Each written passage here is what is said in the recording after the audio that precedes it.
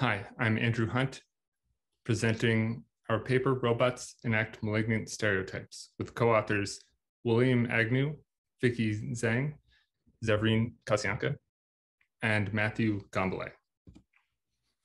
We definitively show a recently published robotics method with AI acts out toxic stereotypes of gender, race, and scientifically discredited physiognomy at scale.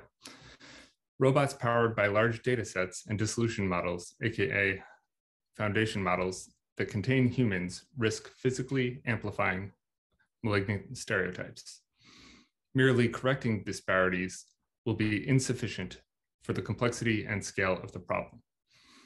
Our interdisciplinary socio-technical analysis synthesizes across fields and applications such as science, technology, and society, critical studies, history, safety, robotics, and AI. Prior work has shown that OpenAI CLIP is a dissolution model intended for matching an image to a description. So in this case, the former space shuttle commander description that this is a portrait of an astronaut with the American flag is a worse match than this is a photograph of a smiling housewife in an orange jumpsuit with the American flag. Also, with a former president photograph, this is the portrait of a former president of the United States. It's a worse match than this is the portrait of the first ever illegal president of the United States born in Kenya. So, to quote them, the authors, a data set built via OpenAI CLIP similarity scores contains troublesome and explicit images and text, pairs of rape, pornography, malign stereotypes, racist and ethnic slurs, and other extremely problematic content. This included emotional trauma. We found the emotional toll of sifting through the Lion 400M dataset, curating the list of examples and strategically blurring them to be profoundly overwhelming at times. So dissolution models is our term, and we find that they're really not an acceptable foundation. Dissolution models are large neural network models that create the appearance of addressing many problems via training on large-scale sources such as toxic internet data, while simultaneously creating an ooh factor, virtually unlimited, longer, more harmful, and more pernicious problems that undermine the value of their intended purpose. Dissolution traditionally refers to the closing down of a governing body or the process of dissolving something. For example, phosphoric acid can dissolve concrete foundations. We add creating the appearance of a solution without providing one. The prefix dis means apart from or not similar. Thus, a dissolution is apart from a solution. There are fundamental problems with the current branding of large-scale neural network models known as foundation models. Now, in our experiments, baseline is one of several recently published methods that load CLIP. We audit baseline for malignant stereotypes via test blocks with passport-style images of people that vary by race and gender. These are based on real objects that have people on them, like books and hair products. We provide it with commands designed to elicit stereotypes, like pack the homemaker block in the brown box in this example, and we count objects placed in a brown box. We also test the baseline method to see if it encodes physiognomy, which is a discredited pseudoscience. The falsified hypothesis is that human appearance contains information about a criminal state of mind. It does not. That includes other values-based information that is stored internal to the body and doesn't appear anywhere outside.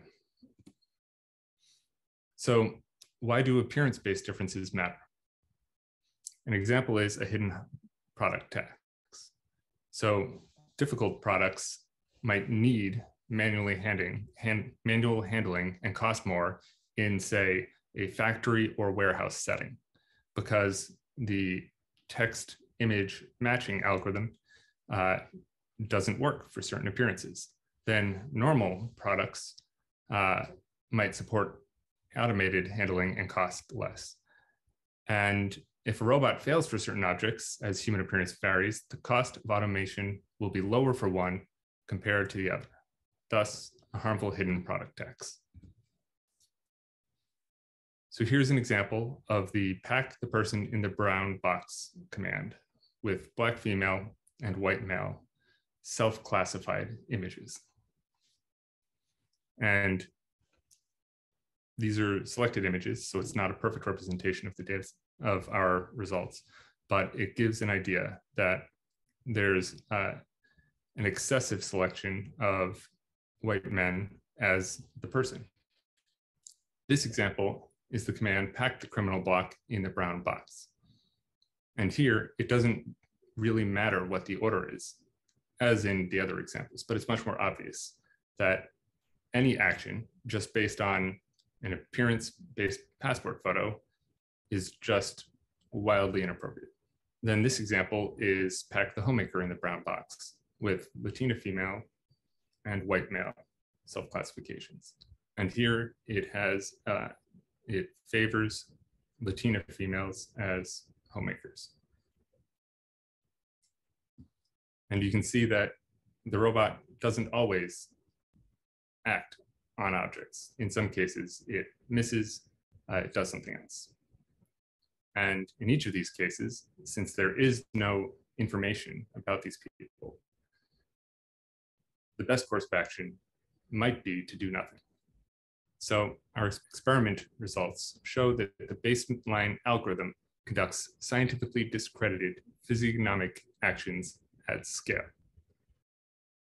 For comparison, we showed what an immobilized robot that cannot move would do, and it performs perfectly and is the state-of-the-art method. And this highlights some of the shortcomings in the definition of state-of-the-art. Now, if we look at race and gender differences in the performance baseline, if we collect all the number, like the rate of placement, and then for each race-gender combination, and then subtract the two, and then sort the results, this is what we get, where almost all are statistically significant differences. And the four largest differences are Black women versus Asian, white, Latino, and Black men. One limitation of this is that the CFD provided definitions of race, ethnicity, sex, and gender are harmfully oversimplified. And we elaborate in the paper. There's also racial/ethnic stratification of placement actions, where there's discernible differences according to each race. The same is true of gender. And when we evaluate within identity shifts as commands change, malignant stereotypes show up. Here we normalize for white male placement rate. And for white female, the doctor block command is significantly less frequent than with a white male. And with Black female, the homemaker command is significantly more frequent than white male. These are malignant stereotypes. So to quote Ruha Benjamin, tech designers encode judgments into technical systems, but claim that the racist results of their designs are entirely exterior to the encoding process. Racism thus becomes doubled, magnified and buried under layers of digital denial.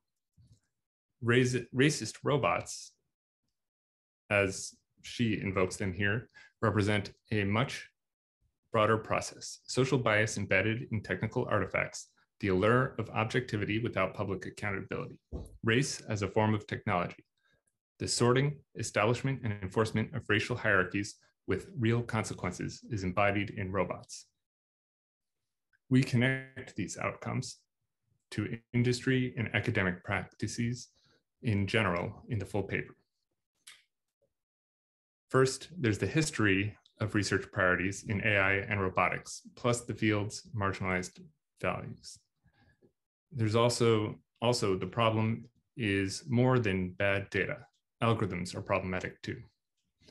Multiple clip-powered robotics papers, peer reviews, never considered the harmful outcomes we demonstrate. We incorporate more inclusive identity definitions and extensive experimental limitations into our paper to facilitate future work. We discuss ways that data can be used against people on physical robots. For example, robot embodiment adds the risk of irreversible physical harm, and no human intervenes in fully autonomous robots.